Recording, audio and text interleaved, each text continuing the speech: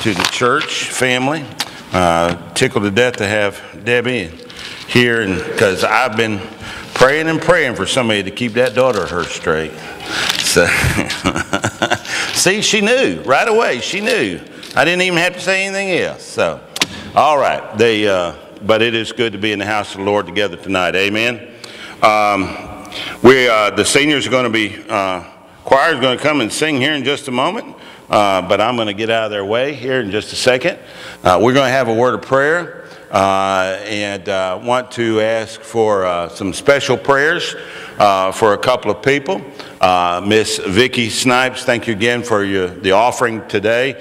I have no idea how much it was. We'll announce that next week after we take up the second offering. But it looked like, as always, the church was generous. Continue to pray for Vicki. She goes Tuesday, I think, to have a bone marrow scan and stuff done. Mary has surgery in the morning for a hernia operation. Want to continue to lift her up and pray for her. Miss Joyce Jackson is having a procedure done on her back this week on the 11th. We want to continue to pray for her and lift her up. We have a celebrity in our midst, Mr. Jim King back there, and his family will be traveling to Washington, D.C. this weekend, right, Jim? And where he will be recognized with other law enforcement officers around our nation as a Trooper of the Year. Again, congratulations, Jim. We're very proud of you and thank you for the job that you do and for your precious family. And we want to also remember Miss Tina Minshew. I just found out tonight, Ronnie has told the folks and everything, Miss Tina is going to have surgery Wednesday for a mass in her colon. So be praying for Miss Tina Minshew. Be lifting her up in your prayers as well. Let's go to the Lord in prayer then at this time. Christ, oh, I'm sorry. Oh, thank you. Miss Ann, I knew there was somebody else. Ann and Larry also continues to need prayer as well. He's still having problems with his lungs. Yeah, Rob told me that. Steve Grant as well. Yeah, and Ann Johnson's having surgery this week as well, isn't she? So, for cancer in her tongue and throat. So, all right, let's go to the Lord in prayer then. Christ Jesus, you've heard these particular needs. And Lord, there are many particular needs. We know that. Lord, you are faithful to answer the call for all of these prayer concerns. Christ Jesus, again, we thank you for the most particular need that you have met, and that is every individual soul when you died on Calvary's cross for our sins, Christ Jesus, to bring salvation and grace unto the world. Lord, we pray for these names that we have lifted up tonight.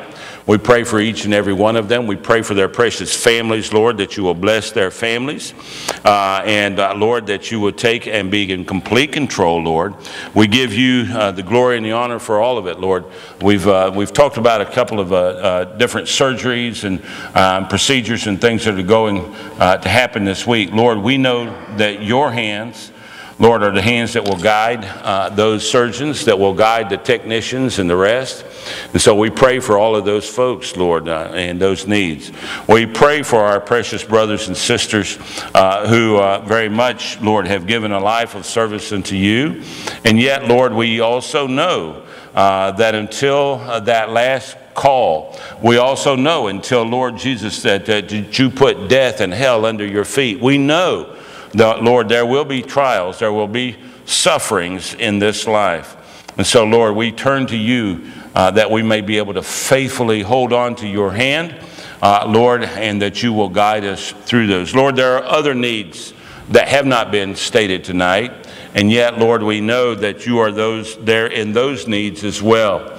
Lord, I'm praying for our families and for our fathers and mothers, and Lord, I'm praying for relationships, and Lord, I'm praying for a world that is free from these suspicions and problems that we so often deal with. Christ Jesus, I pray that we turn to you, and Lord, in your grace and in that knowledge, that we come again to that loving knowledge of just how much you love us, just how much you care for us. Lord, I thank you for a conversation that I had with a young man tonight that loves you very much, Lord, and he very much wants to share that with the whole world. And Lord, we'll look forward to that timetable that you have set before him. And Lord, we just pray that you would just be with him. And thank you for that encouragement, Lord, of a father that was there beside him and encouraged him in that conversation. Christ Jesus, I pray that you'll just take it and watch over the choir now as they sing. As we praise your holy name, as we lift you up in all things, we'll give you the glory and the honor for it all, Christ Jesus, in your precious and holy name. Amen. Brother Hal, come lead your choir. The Lord.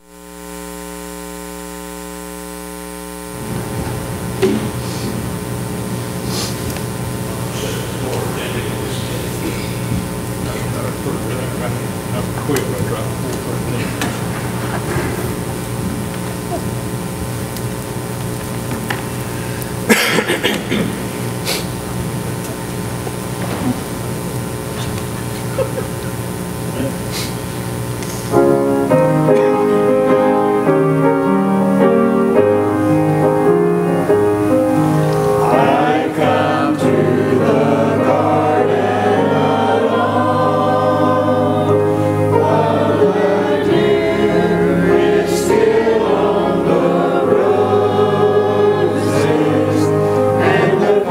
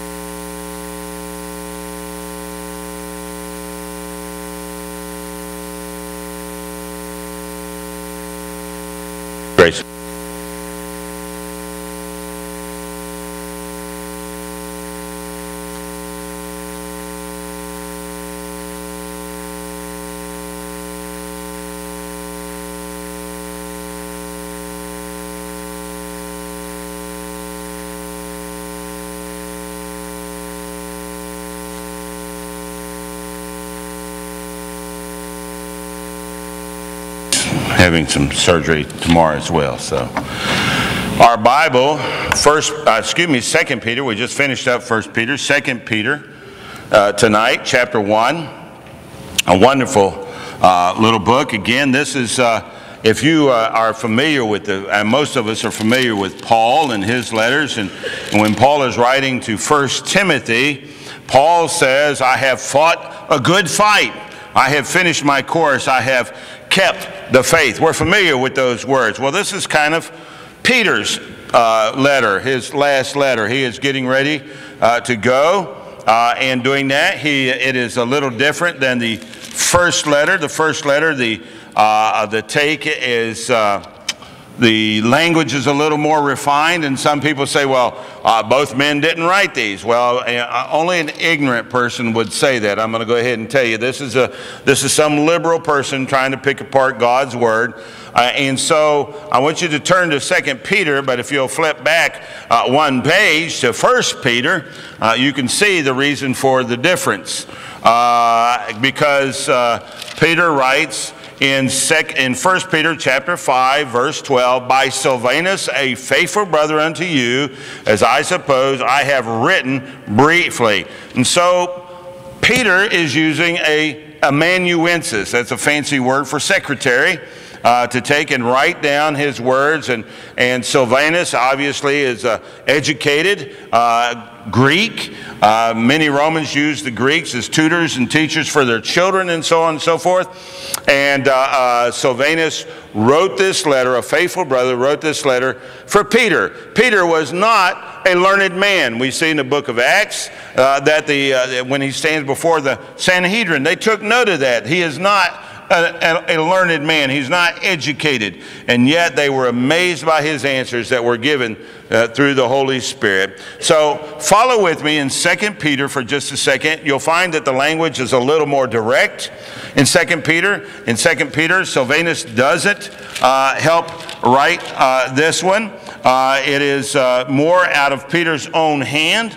And therefore it has not been, if you will, dressed up a little bit in the Greek. The Greek's a little rougher, and so it's more directly from Peter. Both of these are under the guidance of the Holy Spirit. We find some tremendous verses of Scripture about the writing of Scripture in 2 Peter. And doing that, we're only going to be looking at the first 11 verses tonight. Read with me, if you will. I, Simon Peter, a servant and apostle of Jesus Christ, to them that have obtained like precious faith with us through the righteousness of God our Savior, Jesus Christ. Grace and peace be multiplied unto you through the knowledge of God and of Jesus our Lord, according as his divine power hath given unto us all things that pertain unto life and godliness, through the knowledge of him that hath called us to glory and virtue, whereby are given unto us exceeding great and precious promises, that by these you might be partakers of the divine nature, having escaped the corruption that is in the world through lust. And beside this, giving all diligence, add to your faith virtue, and to virtue knowledge, to knowledge temperance, to temperance patience, to patience godliness, to godliness brotherly kindness, to brotherly kindness charity. For if these things be in you and abound, they make you that you shall neither be barren nor unfruitful in the knowledge of our Lord Jesus Christ. But he that lacks these things is blind and cannot see afar off, and has forgotten that he was purged from his old sins. Wherefore the rather, brethren, giving diligence to make sure your calling and election sure, for if you do these things, you shall never fall. For so an entrance shall be ministered unto you abundantly into the everlasting kingdom of our Lord and Savior, Jesus Christ. Christ Jesus, we ask your blessing upon the reading of your word. Stir our hearts tonight. Lift us up. Touch us. We ask it, Christ Jesus, in your precious and holy name, that we would be the Christian that you would have us to be, showing our lives in faith in the world about us. We ask it, Christ, in your name. Amen. Amen. We're going to touch on just a few themes here tonight. I'll tell you the truth of the matter is that Peter is writing from experience. He's writing from these things that he knows.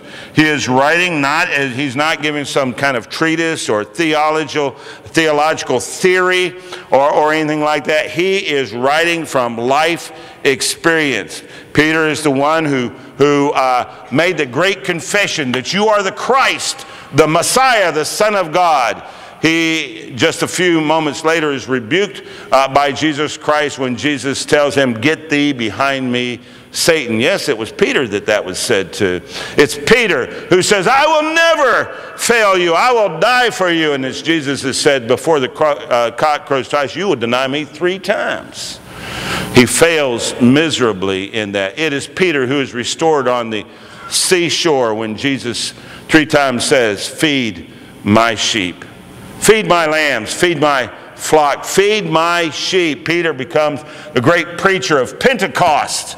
This unlearned man, he is beaten for Christ. He becomes the apostle to the Jews as Paul becomes the apostle to the Gentiles. And yet, see, it's too easy to take him and put people in these boxes and put these labels and these names on them that we often do. It is Peter who speaks to Cornelius in the book of Acts. It is Peter who said that receives the message that no man is unclean. It is Peter who stands up at the council and speaks for Paul and the others in Acts chapter 15. It is Peter who is going to go to Rome, the head, the territory, the capital of the Gentile world. It is Peter that is going to be crucified for his faith outside of the city of Rome. Peter knows exactly what he's talking about, folks. He's been through it. He has lived that life experience. I love to hear the stories of Christians and their lives. One of my favorite pastimes is to read church history and to read the lives of old saints and old missionaries 200, 300, 400 years ago, the difficulties, the trials and stuff that they went through. We talk about William Carey. How many of you are familiar? You may not know what he did, but maybe you've heard that name before. William Carey. You've heard that name before? Oh, shame on you if you say no. We call William Carey the father of modern missions. It was William Carey, that little old shoemaker, who again wasn't a learned man and everything, but had such a zeal and a desire to go to India to take and translate the scriptures into their languages and to take and raise funds and raise monies. It was William Carey that carries off so many, and we have all those that come behind him, Adoniram Judson and so on and so forth, and down to the present and modern age. It was William Carey who preached on the continent of India 14 years before he saw his first convert. 14 years.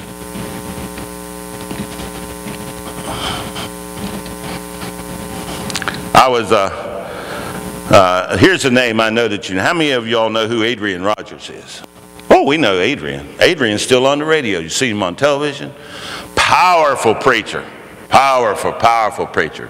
Charles Spurgeon's been called the Prince of Preachers in doing that. And you know, we were talking the other day, I was talking with some other pastor friends of mine and everything, and we were talking about these young men that come out of school and everything, and every one of them, they're going to have a ministry like Charles Spurgeon or like Adrian Rogers and everything, and every one of them are going to just walk through the doors of a church of 20,000 people and say, "Oh, please, God, hallelujah, you've sent us a preacher."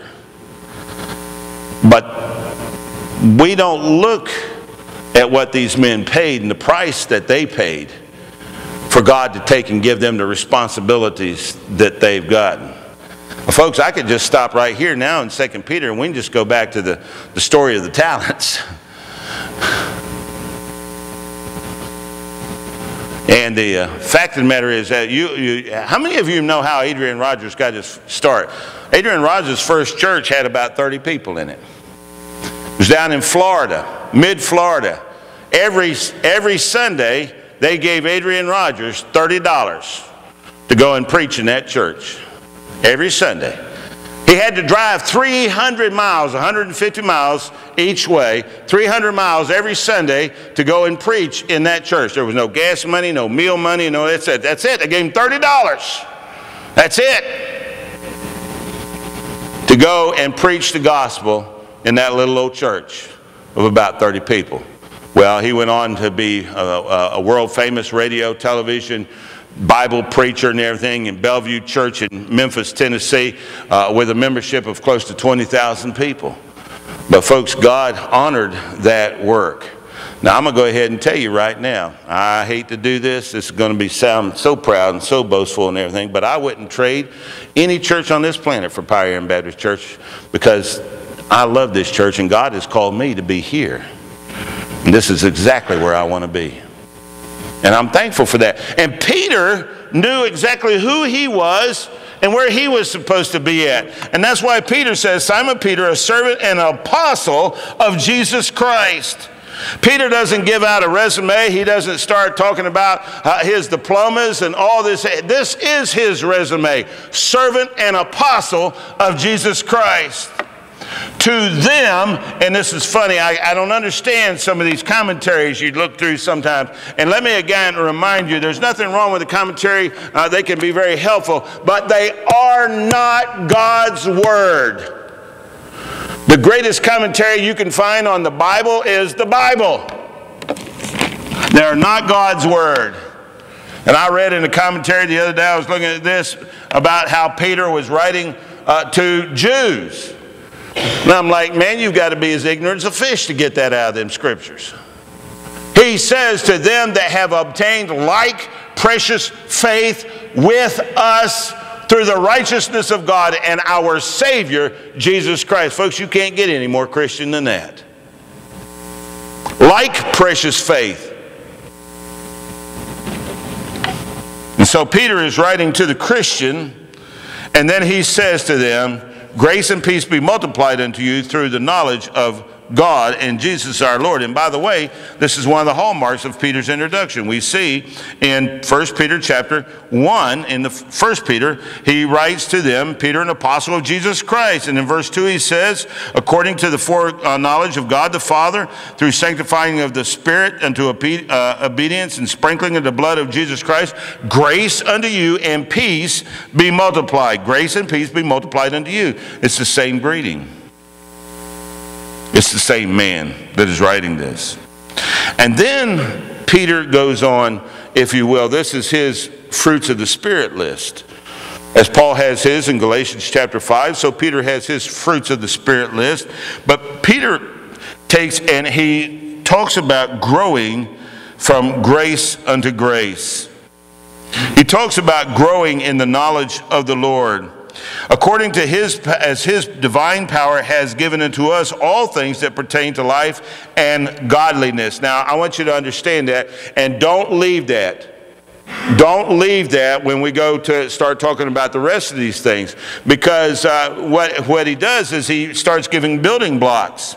In building blocks, in verse 5, he talks about faith, virtue, knowledge, temperance. These are building blocks. You get one and it helps build the other one. But let me tell you something. Don't leave this phrase right here, that his divine power hath given unto us. You see, you don't go out and get those things yourself. God gives you those things. Y'all know where faith comes from? People talk about, well, if you just have enough faith, God will take care of this. You just have enough faith, your child will get well. If you just have enough faith, he'll pay all your bills. If you just have enough faith, faith doesn't come from what you believe. I believe. You're not the little engine that could. I think I can. That's not faith. Faith comes from God, folks. God gives faith. And as we are tested in our faith, and then God takes and continues to measure out those gifts in that faith. And the same thing is true in these virtues, if you will, in these graces as they have been called from time to time. He says, whereby are given unto us. These things are given unto us. exceedingly great and precious promises, that by these things you might be partakers of the divine nature. I've actually underlined that phrase, partakers of the divine nature, in my Bible.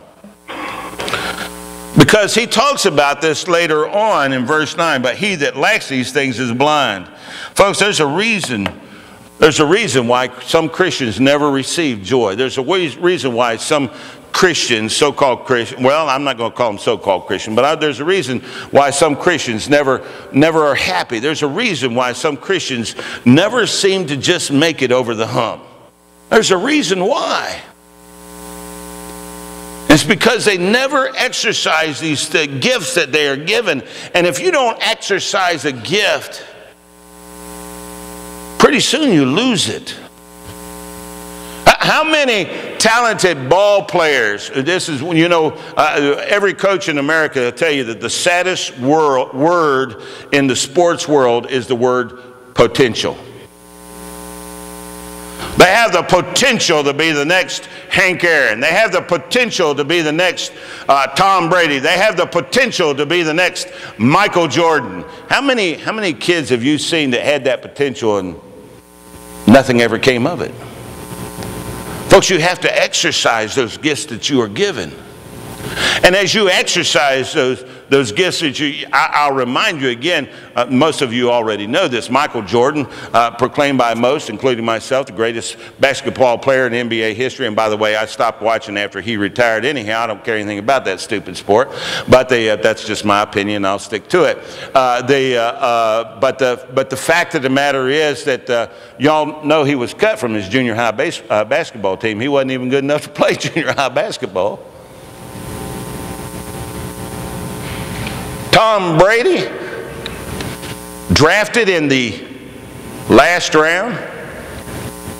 Mike Piazza, catcher for the Dodgers,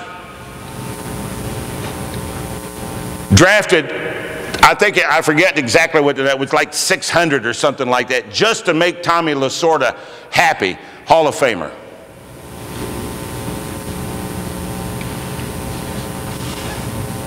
You see, you can't measure success after potential, but they kept at it, they kept at it, they kept at it, they kept at it. They took their gifts and they exercised these gifts that they might be partakers of the divine nature.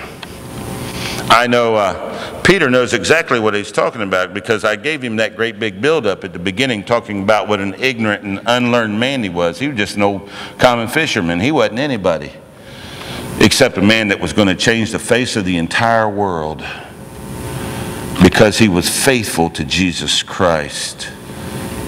What about you? Are you going to be a person that changes your world just because you're faithful to Jesus Christ, because you exercise your gifts, exercise those things? He says, partakers of the divine nature. Here's the first gift that you get. You may not see this, but read with me. The first gift you get is having escaped the corruption that is in the world through lust. The first gift that you get is the recognition that I'm a sinner and that through Jesus Christ I can escape sin. How many of you are thankful that you are forgiven of your sins? Or how many of you actually do this? Well, I sinned again, Jesus. I'm going to need you to go ahead and take care of that one for me, will you? So I can go on back tomorrow and do the same thing over again. You go ahead and do that one. Well, I'm not perfect. You know, Lord, you go ahead and take care of that one for me. Be thankful that you're not in your sins anymore. Stay out of them. Paul says, why should we sin more that grace may abound? God forbid. You're not proving the power of God by sinning more. You're proving the power of sin over your life. Because Jesus Christ has already taken care of sin. Let him do it. That's the first gift that he's given it. And he says, and beside this, giving all diligence, add to your faith virtue. That's what I was just talking about. You know, your faith has saved you from your sins. Virtue means goodness. Now that you're saved from your sins, you no longer do sin, you do good. And from your virtue, knowledge. Now, what we want to do a lot of times is we want to take and give everybody a big quiz and everything and see if they pass the big Sunday school quiz so that they can be saved. By the way, that quiz isn't in the Bible. That quiz consists basically of this. Do you believe that Jesus Christ died for your sins? Do you believe that he rose on the third day? Look at Romans chapter 10. Those who confess with their mouth and believe with their heart, call upon the Lord, shall be saved. But we want to do it the hard way. We're kind of like the old joke about the three guys that show up to heaven, and first guy's getting ready, he knocks on the gate and he gets ready to go in, and Peter said, ho, ho, ho, wait a minute. You know, Peter, he's the gatekeeper up there at heaven. That's what the old stories say, right? Hold on a minute, you got to take the test. I didn't know there was a test. Oh yeah, don't worry about it. So he says, spell God, G-O-D. Woo, the angels sing, the gates open, come on in, my friend. Next guy, he sees this going on. He says, oh, you got to take a test. Oh, my goodness. Well, what's the test? He says, spell God. G-O-D. Boo, the angels sing, the gates open, spell it. James Orr walks up there. I saw the other two do this. That's all right, man, give me the test. He looks at me, he says, spell chrysanthemum. But that's not the way heaven works, folks. Heaven doesn't work by spelling anything but J-E-S-U-S. Jesus. There is no other way. Jesus. And so, but we should add knowledge to our goodness. As mature Christians, we should take and know why we're saved and how we're saved and the virtues of being saved. And then from knowledge, temperance. And temperance means self-control. I don't have to do those things anymore because I now have the knowledge to know that what those things pay off to me, what they do. Self-control. And from self-control, from temperance to patience, the ability to persevere, to carry it on, to take and follow on Paul's words, I have finished the race. And from patience to godliness. That's what finishing the race means, doesn't it? To come into the presence of God. Godliness, brotherly kindness. And brotherly kindness leads to love. Leads to love. For if these things be in you and abound, they make you that you shall neither be barren nor unfruitful in the knowledge of our Lord Jesus Christ. I told you that story this morning about the king who had set the pardon, and at the end the young man didn't fulfill his mission, and he's asking, what's the king going to say? What's the king going to say? Let me tell you something, folks. If you will do these things, if you will continue to exercise the gifts that God has given into you, if you will continue to grow in those gifts, God will add more gifts to you, and you can't help but be fruitful for the Lord. And being fruitful, that means that you're going to add to his kingdom. You're going to take and add to his reputation. You're going to take and add to his grace in other people's. They're going to look at you, going to say, I want what you have. I need what you have in my life. I'm going through a hard time. I need a brother or sister that I can depend upon. This means you will not be barren. You will not be unfruitful. You know what barren means, right? It means not able to bear a child, not able to reproduce. Jesus said, take the barren tree and cut it down.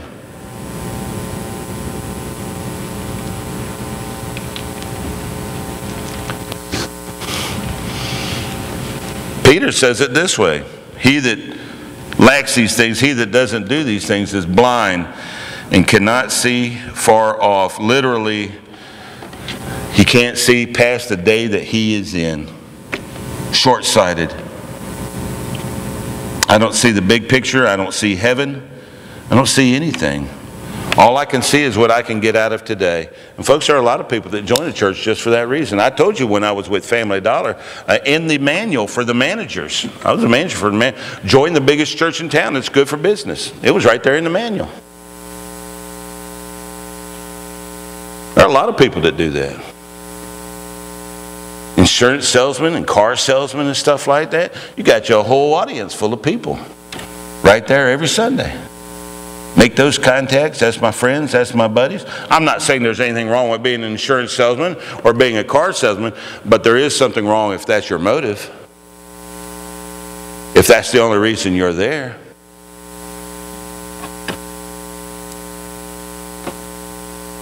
They have forgotten. Now look at this. Verse 9 says, and they have forgotten that he was purged from his old sins. It does not mean that they are lost. It means they've forgotten that they've gotten saved. There is a difference. How many of you, I've got one, I might have a couple, I might be the one. How many of you got a family member that everybody in the family is like, oh, couldn't you be a family member in somebody else's family? How many of you got a family member like that? But that's the way some of these Christians are. They've forgotten that they're part of the family. They're forgotten. They've forgotten just how important Jesus Christ is and what he has done for them. And they still act like they're part of the old family, part of the old world, part of the life that they came out of. They've forgotten that they were purged from their old sins. And I'll tell you what happens when a person acts like that and they have forgotten that. They forget about other people that need to see Christ too. They forget about the salvation picture altogether. I was sharing with Jeff a while ago. I've got a pastor friend of mine this week. We've been friends for many, many, many years, and he's actually been at it about 5 years longer. He's been in ministry about 30 years, and I've talked to him 3 times in the past 2 weeks, and he said, "Man, I'm ready to pack it in. I'm ready to quit. I've had enough." Now he's not old. He's not done. He's not worn out. But he is tired of getting beat up. He's got a head of his building and grounds committee. The church needs some work on it. This is a large church. Multi-million-dollar complex. But the chairman of the building and grounds committee wants to control everything. Here's the problem with the chairman of the buildings and ground committee. Happens to be a woman in this case. That's not really important, man or a woman. That person has not stepped foot in that church in 18 months. I'm like, Bo? He said, I can't do anything about it. They won't let her go. Because she's related to some other family members in the church that have some authority, some power, and some money. So the rest of the church, I said, man, you have got to get rid of that. That's a cancer in the church. That person is not spiritually prepared to do anything for God's house. That's what he's talking about. This is the kind of person he's talking about. They've forgotten that they knew Jesus Christ. They've forgotten that they came out of their sins. They've forgotten that they were a sinner and needed grace. And now they think that they're in control. And let me tell you something, Christian. When you think that you're in control instead of Jesus Christ, you've lost control. Satan's in control now. You've got to get rid of that stuff. He says, therefore, rather, brothers, sisters, brethren, family, give diligence, make sure of your calling and election. For if you do these things, you shall never fall. John tells us that these things are written that you may know that you are saved. I'm tired of people that come up. These are church people and other that come up and say, well, I don't know if I'm saved or not. Well, let me tell you something. It's not God's fault, and it's not God's word's fault that you don't know that you're saved. It's your fault. You haven't taken and checked with God. You haven't checked with his word. You haven't made sure and been diligent about your own salvation. God's word is here to show you that you're saved.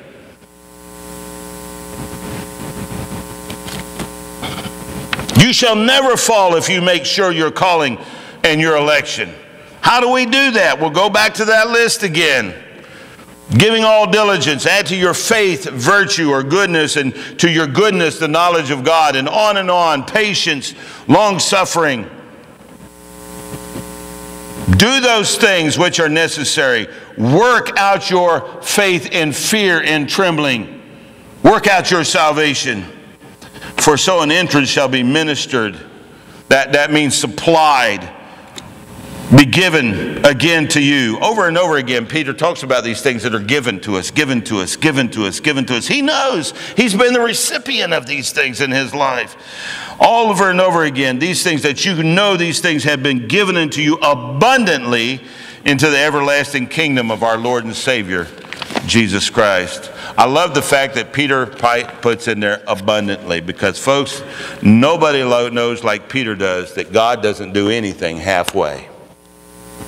He is going to give you everything you need in order to carry out the mission that He has put before you.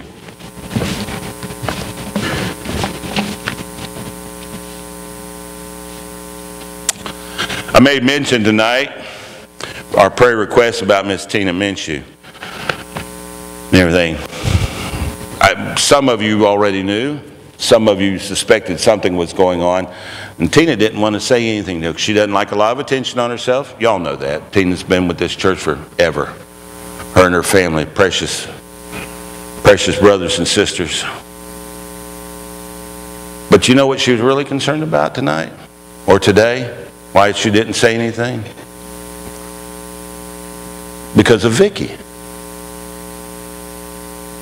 Miss Vicki Snipes. We were doing a love offering. She didn't want to take anything away from that. Folks, that's a true brother or sister right there.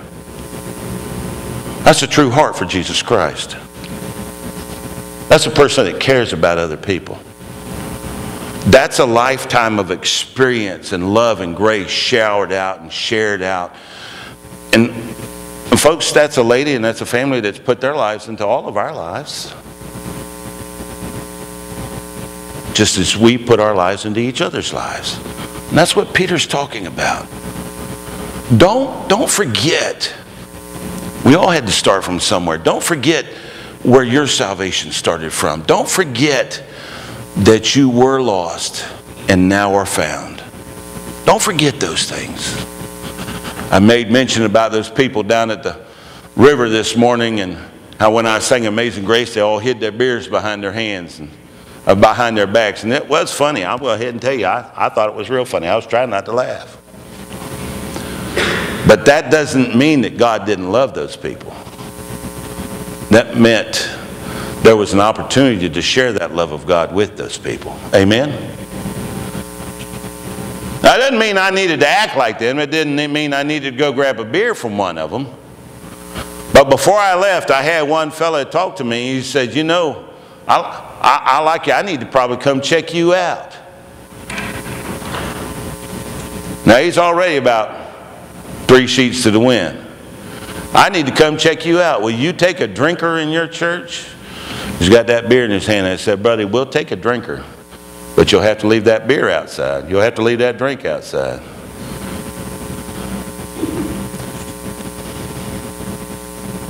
Now I'm going to tell you what. I've said this before, and I'll say this again. I don't want to get off on a tangent on this and everything. It's not really making the point.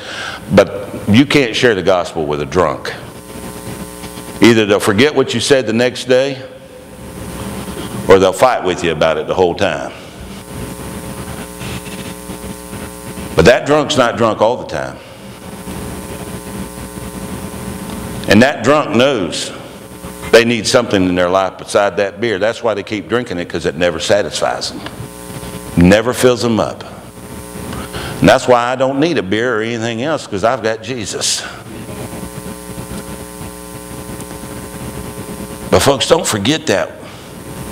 When Peter is writing to these folks, he is reminding them of that. Hold on to the truth of the gospel that is in Jesus Christ. And you're going to see in the rest of this letter just how adamant he is about this. Just how serious he is about this. Of holding on to the truth of Jesus Christ. Because that is the point that changes the world. This poor old ignorant fisherman didn't know better about nothing, except knew that if he was faithful to the Lord, that the Lord would change the world all around him, and he did. And folks, that's what he's going to do around us too. If we'll be faithful, he will change the world around us. Amen? Christ Jesus, we thank you so much for your grace. And Lord, I thank you, you've changed my world. My world is not what it was. I still recognize that old world. I still remember that old world that I came out of. I remember growing up in a home that didn't know Jesus. And I remember a home that found Jesus. And I remember a home that changed completely. And Lord, I'm thankful that I now serve in a home that loves Jesus. And not just a home that out on the farm, but this home right here. This house, your home. And Lord Jesus, that home that lives in my heart where you reside with me, Holy Spirit. Christ Jesus, be with us today and in the days ahead. And Lord, help us to reach out and to touch those that need you. And Lord, to know your grace, to know the fullness of your grace, and to be touched in our hearts and lives so that we can touch the hearts and lives of others because we remember the change that was brought over us. And Lord Jesus, we'll give you the glory and the honor for all of these things, for we ask it, Christ, in your name. Amen. God bless you, folks. Have a great week. Seniors, see you in the morning at 9 o'clock for Camp Pine Hill.